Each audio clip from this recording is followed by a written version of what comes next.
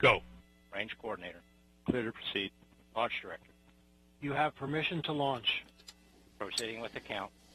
ALC, verified T0 is set for 0403 Zulu. Verified. And so we are on time and on schedule for this launch at 11:03 Eastern Time. There, you just got the confirmed count from Scott Barney. That's good news. Oh, absolutely. I'll tell you, my heart's beating really good. It's awesome to hear the team give a go and everything's clear. That means they've been working all their stuff and everything looks good on the vehicle. Targeting an 11:03 p.m. Eastern Time liftoff. I can't tell you how excited I am to hear that poll.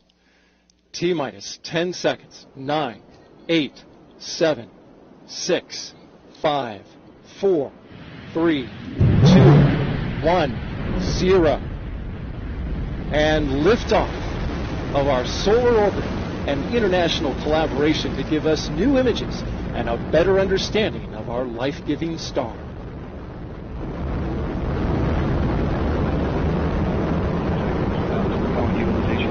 And now you hear the voice of Patrick Moore, ULA's launch commentator. Now 25 seconds into flight. Chamber pressure on the SRV looks good. Engine operating parameters on the RD-180 also look good. Good report so far. Atlas 5 beginning to 35 pitch seconds in, vehicle is completing the pitch over maneuver. Now 41 seconds into flight. 45 seconds into flight, everything is looking good. We heard that the RD-180 engine was operational. RD-180 throttling down slightly as expected, and engine response looks good. The solar orbiter spacecraft. So we just heard from Patrick Moore. There Good indication of separation.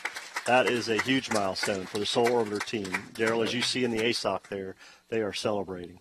Yeah, and they were celebrating here in the Mission Directors Center as well. You can see some hugs and handshakes going around. This is, of course, a big mission for ULA, especially given the collaboration that took place. You're talking about 22 different countries that were involved in this spacecraft, the Solar Orbiter. We're talking about a decade or more in